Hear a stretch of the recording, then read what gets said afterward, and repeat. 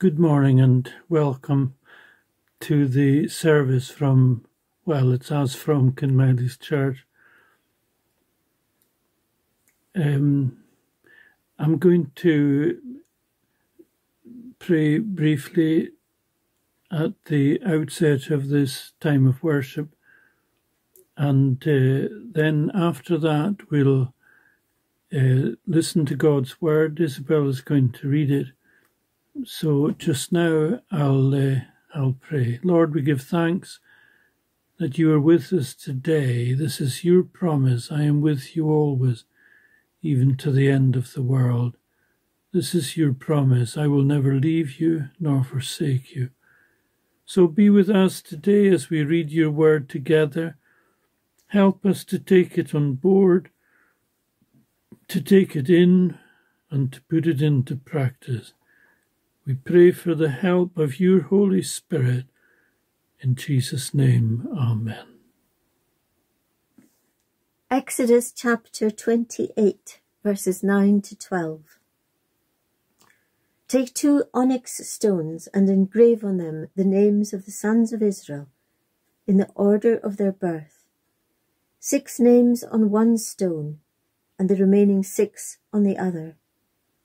Engrave the names of the sons of Israel on the 2 stones, the way a gem cutter engraves a seal. Then mount the stones in gold filigree settings, and fasten them on the shoulder pieces of the ephod, as memorial stones for the sons of Israel. Aaron is to bear the names on his shoulders as a memorial before the Lord. And verse 29, whenever Aaron enters the holy place, he will bear the names of the sons of Israel over his heart on the breastpiece of decision as a continuing memorial before the Lord. And Luke chapter 22, verses 31 to 34. Simon, Simon, Satan has asked to sift you as wheat. But I have prayed for you, Simon, that your faith may not fail, and when you have turned back, strengthen your brothers. But he replied, Lord, I am ready to go with you to prison and to death. Jesus answered, I tell you, Peter, before the cock crows today, you will deny 3 times that you know me. And John chapter 17, verse 9 to 15. I pray for them. I am not praying for the world, but for those you have given me, for they are yours. All I have is yours, and all you have is mine, and glory has come to me through them. I will remain in the world no longer, but they are still in the world, and I am coming to you. Holy Father, protect them by the power of your name, the name you gave me, so that they may be one as we are one. While I was with them, I protected them and kept them safe by that name you gave me. None has been lost, except the one doomed to destruction, so that Scripture would be fulfilled. I am coming to you now, but I say these things while I am still in the world, so that they may have the full measure of my joy within them. I have given them your word, and the world has hated them, for they are not of the world any more than I am of the world. My prayer is not that you take them out of the world, but that you protect them from the evil one. Thank you, Isabel, for that reading. The Bible tells us repeatedly and in different ways to support one another in prayer. I suppose the supreme example in supporting one another in prayer is given by Jesus when he says in John chapter 17 and verse 9, I pray for them. He prayed for the disciples, but his prayer extends across the ages to you and to me. He prays for all who will believe on him.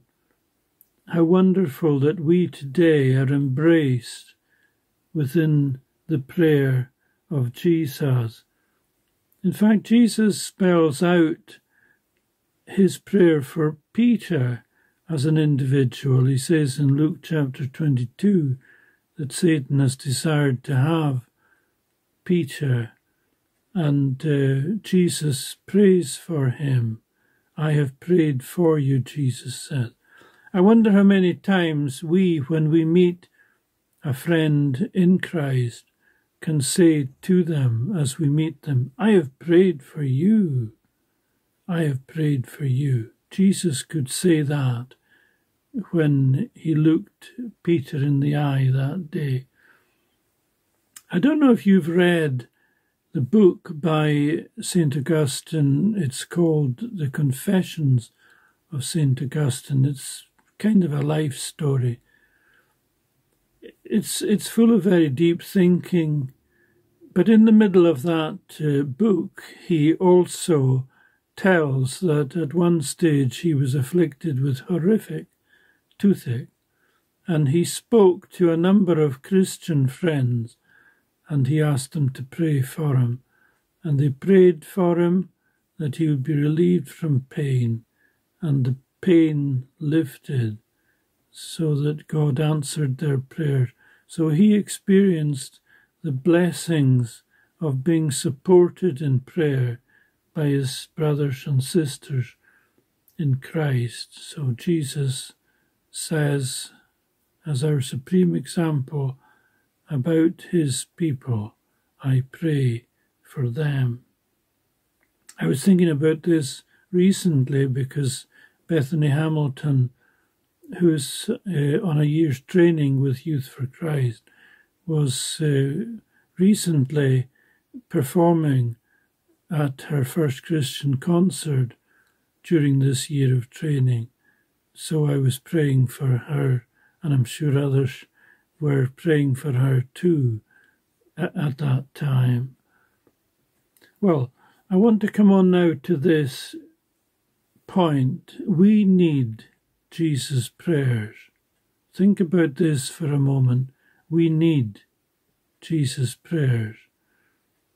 First of all, we need Jesus' prayers because of our sin. It says in Luke 9 and 46, an argument started among the disciples as to which of them would be the greatest. Can you believe that? The disciples, they were fighting among themselves as to who would be the most important, who would have the most power, who would have the highest prestige and influence. Sin, pride, wanting to be first. Jesus needed to pray for the disciples because there was sin in their hearts and sin in their lives. Jesus needs to pray for you. He needs to pray for me because there is sin in your heart, in my heart, in your life, in my life. Also, we need Jesus' prayers because of the power of Satan. I've mentioned this already, but Jesus says in Luke 22 to Peter, Satan has desired to have you to sift you as wheat, but I have prayed for you. Jesus stood between Peter and disaster. Jesus in his prayers stood between Peter and falling flat on his face, completely swept away from a life of faith. How much we need Jesus' prayers. One, because of our need for deliverance from sin, and two, because of our need of deliverance from the power of Satan. Second thing I want to come on to is, what does it really mean that Jesus prays for us? Think for a moment about the verses from Exodus 28 that Isabel read. These verses detail for us the dress, the robes of the Old Testament high priest. He had a breastplate which he wore over his heart, and on the breastplate there were fixed 12 precious stones. They were sewn on to the breastplate. The precious stones were different, the colours were different, the kind of tone of the precious stones would be different, the feel would be different, but they were there, stitched onto the breastplate, side by side, 12 of them, representing the 12 tribes of Israel. And this is a picture of how Jesus has his people on his heart. I pray for them.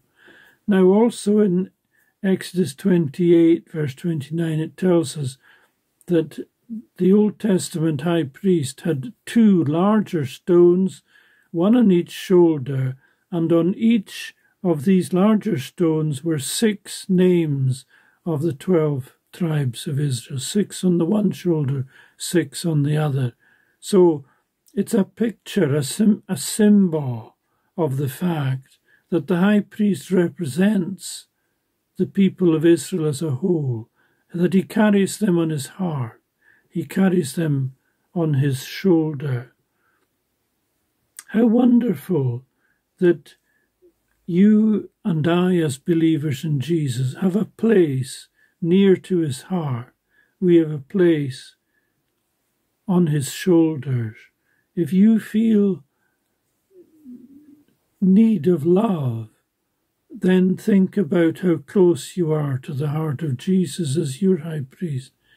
The Old Testament high priest had this in a symbolical way. Jesus has it for real. He has you on his shoulder. His strength comes underneath you. How wonderful that in a day, in a moment of weakness, you feel desperately your need of being upheld. Well, Jesus is right there. He carries you on his shoulders. Because Jesus is our high priest, he acts for us, he prays for us, he represents us completely. The doors of heaven are open to us. All the blessings of God flow out to us through Jesus in answer to his intercessory prayer. As Hebrews 7:25 tells us, he is able to save to the uttermost or completely all those who come to God through him, because he always lives to make intercession for them. Third thing I want us to think about now is, what difference does it make that Jesus acts and prays for us? We catch a glimpse of some aspects of this when we read the great intercessory prayer of Jesus in John chapter 17. First of all, we're kept from evil in answer to the intercessory prayer of Jesus. He says in John 17 and 15, my prayer is not that you take them out of the world, but that you protect them from the evil one. How wonderful when you feel your weakness and how close you are to giving in to temptation, that the prayers of Jesus come around you and lift you up and keep you from falling. Jesus prays that his people will be kept from division. He says in John 17:11, Holy Father, protect them by the power of your name, so that they may be one, as we are. How wonderful again that when division is threatening within the church, division between one believer and another. The intercessory prayer of Jesus comes to glue them together. He's praying that they may be one as we are, his Father and himself. In Romans 12, Paul says, live in harmony with one another. Be devoted to one another in brotherly love. Do we take this seriously? A third fruit of the intercession of Jesus is we're blessed with a holy joy, a joy which is of God. In John 17 and 13, Jesus says, I say these things so that they may have the full measure of my joy within them. Do you believe that? When you give in to sad thoughts about the power of sin, when you give in to sad thoughts about the power of Satan, thoughts that drag you down, do you believe that Jesus is praying for you? That you will be lifted up from these thoughts into a place where you will be filled with holy joy. He prays that his joy will be in your heart. I want to illustrate that. There was a man called Harry Woods who was Welsh. He was part of the congregation in Sandfields where Dr. Martin Lloyd-Jones was minister before he went to London to become minister of Westminster Chapel. So Harry Woods was going along beside the sea in Sandfields this evening, and he saw an old coal boat which had been wrecked on a stormy evening. He saw it as he walked along the beach. It was so ugly. It was filthy because it used to carry coal and coal dust. It was black. And now, after many storms as a wreck, it was in bits. It was ruined. And Harry Woods began to think, that's like me. That's the way I used to be. My life was ruined by sin. And he got dragged down by that. But you know, as the time passed and as the tide flowed in quickly, the tide rose up and covered this wreck from view. And Harry Woods thought, that's like a message for me, because the blood of Jesus Christ cleanses me from all sin. And in the mercy of God, he's covered over my sin, the blackness and the ruination that there was in my life. It's all covered over through the death of Jesus on my behalf. Oh, there was now joy in Harry Wood's heart. And when he got to the prayer meeting on the Saturday evening, he told his minister, Martin Lloyd-Jones, the wonderful experience he had down by the beach when he had this sense of being cleansed by the power of the blood of Jesus Christ who died for him, and the joy that this had given him. These moments, these hours of holy joy were given to Harry Woods in answer to the prayers of Jesus, that they may have the full measure of my joy within them. Well, when you turn away from what is evil, when you encourage unity and fellowship within the body of Jesus Christ, when you embrace the joy of the gospel, the joy of the Holy Spirit fills and floods your heart, you're going along with the direction in which the prayers of Jesus are carrying you. It's as if you're going with the tide of his prayer, or you're sweeping with the wind of his intercessory prayers. How wonderful to be lifted up by his prayers. How wonderful to be kept from evil by his prayers. How wonderful to be filled with joy in answer to these prayers of Jesus. I pray for them. Well, we'll pray together now as we come towards the end of this time of worship. God of all grace, we worship you.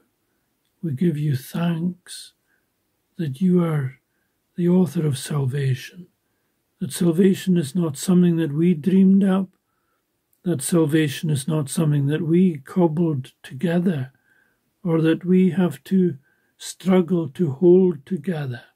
It's something that you devised. It's something that you hold together. It is something that is all of grace. And so we give thanks, thinking of the intercession of Jesus, that he holds us in his hands, that he helps us in our struggle against sin and against Satan, that he prays that our hearts will be filled with joy. So, as David prayed long ago in Psalm 51, restore to me the joy of your salvation. So may our hearts be filled to overflowing, in answer to the prayers of Jesus, with the joy of your salvation today. And help us to commit ourselves, to commit one another, and all who are in particular need into your hands. And so may the grace of the Lord Jesus Christ, and the love of God, and the fellowship of the Holy Spirit rest upon and remain with us all. In Jesus' name, amen.